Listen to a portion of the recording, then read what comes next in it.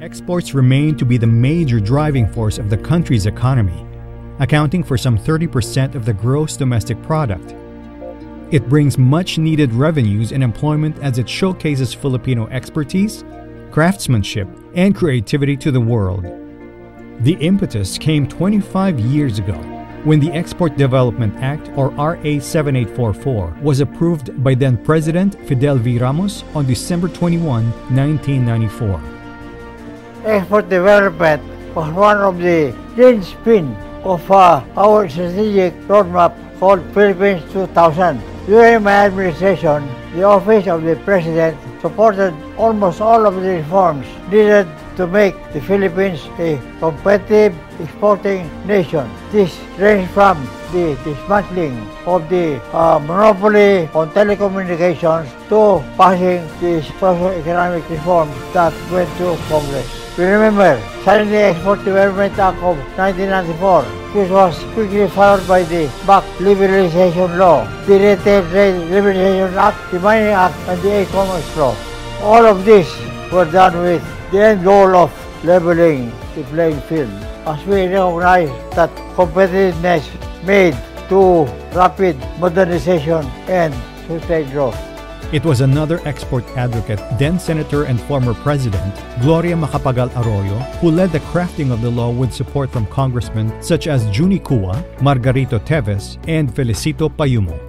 We need to continue diversifying exports and products. When the Export Development Act was enacted, electronics were our top exports. But electronics and other manufactured products rise and fall with the state of the world economy.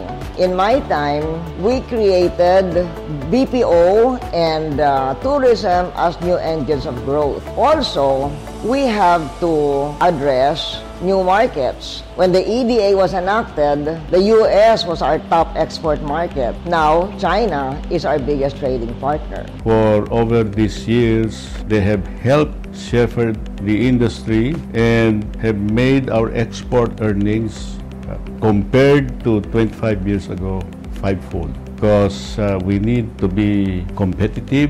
There is a huge market out there, and I think export could be the engine of growth of our nation. We must continue to improve the way we do business. We need to reduce our costs. We need to ensure good investment climate. We must continue to promote ease of doing business. And the records will show that since the implementation of the Export Development Act, or EDA, the country's performance has grown steadily from $13.5 billion US dollars to $69.3 billion in 2018.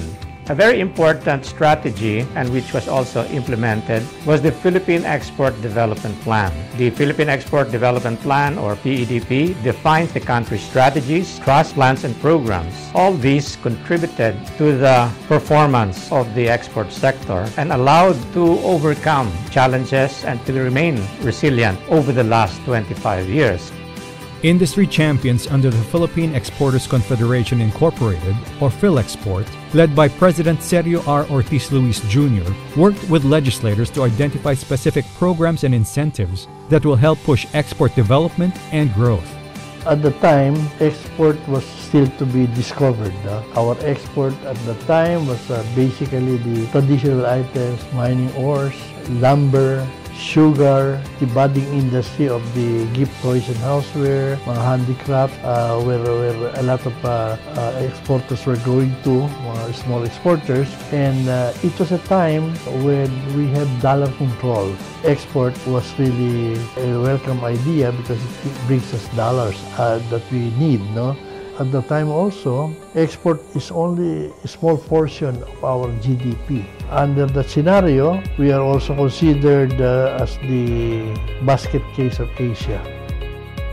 To help achieve this vision, the law provided for institutional structures and strategies including the following. The Export Development Council is the highest export policy-making body in the country, composed of 8 cabinet-level government officials and 9 private sector representatives, nominated by the Accredited Organization of Exporters. It is chaired by the DTI Secretary. The EDC deals on issues affecting exports through consensus and influencing particular agencies to review and align their regulatory policies to facilitate the growth of Philippine exports. However, it has happened that because of specific mandates, approaches to solutions may vary. In such case, the EDC may not have an official position, but the relevant agency may address the issue within its resources and responsibility. It is also healthy that agencies have different opinions, if only to ensure that we appreciate the angles coming from particular sectors or fields that these agencies represent. As such, it may also be that specific agencies are mandated to identify and attend to bottlenecks constraining the development of export, including but not limited to such matters as policy framework, physical infrastructure, finance, technology, production, promotion, and marketing, and require the agency or agencies concerned on the actions, initiatives taken to resolve any issue affecting the export sector. The Accredited Export Organization to represent the export sector concerns and interests. So far, PhilExport, being the only dominant national organization of exporters, has served this role. Its president sits as vice chairman of the EDC. The Philippine Export Development Plan, or PEDP, is a rolling 3-year plan jointly prepared by the Department of Trade and Industry and private sector stakeholders. It defines a country's annual and medium-term export thrusts, strategies, programs, and projects, and shall be jointly implemented by the government, export, and other concerned sectors. To date, EDC has approved 7 PEDPs. The Philippine Trade Center or Complex, which houses the World Trade Center and trade promotion offices, to be located on a land with a long-term government lease to PhilExport as the accredited organization. The center is managed by PhilExport. Working with partners, interventions by DTI, PhilExport, and the EDC have helped Philippine exports break the 10 billion performance in 1993. At 26% growth, this was the best performing globally, achieved at the height of and despite the Asian crisis in 1997. Further, we saw an aggregate increase in the number of EDA accredited exporters from 48 in 1995 to 959 in 2018. Such performance has been largely sustained with a few fluctuations in between, owing to episodes of reduced global demand.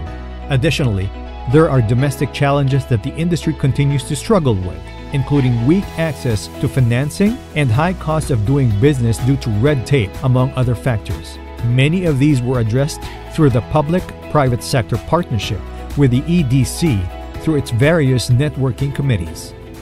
Many things are working for the Philippine exports to be considered as a reliable and world-class supplier. First is our creative and relatively young pool of skilled workers. This means that we have the best human resource in the world, and they are our best advantage. Second, our natural resources also abound with technology, helping to make our raw material supply resilient and more price competitive. Third is that the legal and policy framework to make the environment more conducive to doing good business has been institutionalized and continues to evolve and prosper. Finally, we have a strong public-private sector partnership allowing synergies to help address resource constraints from both sides. By forging a stronger tie with the addition of the academe as a partner for economic progress, the country is ensured that it will not only produce world-class products, but more so of world-class human resource that can aptly deliver the kind of products and goods and services that the world needs from the country. Surviving people has shown the resilience and muscle that has allowed it to perform and survive even in the midst of harsh global economic conditions.